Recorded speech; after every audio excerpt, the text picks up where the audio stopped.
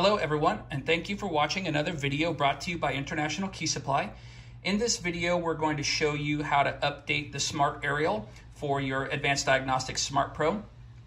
And during the course of technical support, we get quite a few calls about pre-coding transponders to vehicles using the SmartPro and the Smart Aerial.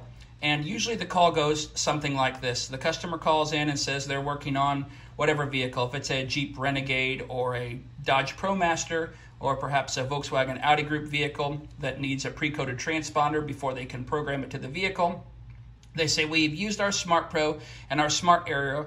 We have followed the instructions and we get an error. And the error is pretty nondescript and doesn't really lead us to the cause of the problem.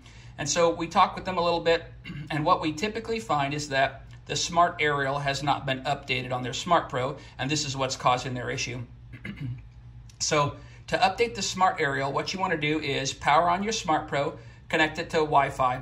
You want to leave it connected to Wi-Fi for a short period of time because you want to make sure that there's no updates for the actual device itself. And if there were any updates, you would see a notification here on this updates button. There'd be a circle with a number of the updates that are available. So if there's any system updates or software updates, you'd want to make sure that you do those first. And then after your SmartPro is fully up to date, you want to go ahead and update the Smart Aerial.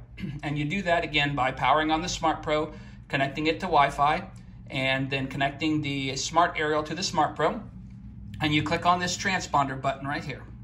And once you're in this menu, you'll see here at the bottom of the screen, there is another button and it says Smart Aerial Update Available. And if there was an update available for your Smart Aerial, this button here in the lower left-hand corner would be highlighted and you'd be able to click on it. As you see currently, if I click on it, nothing happens.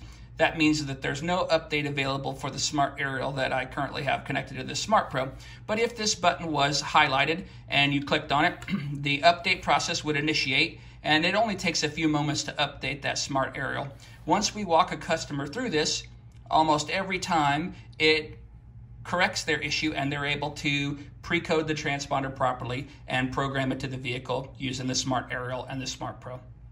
So if you have any difficulty with programming keys to vehicles that require pre-coding and you're using the Smart Aerial and the SmartPro, make sure both the devices, the SmartPro and the Smart Aerial, are fully updated. We hope this video has been helpful to you. We appreciate your business and thank you for watching another video brought to you by International Key Supply.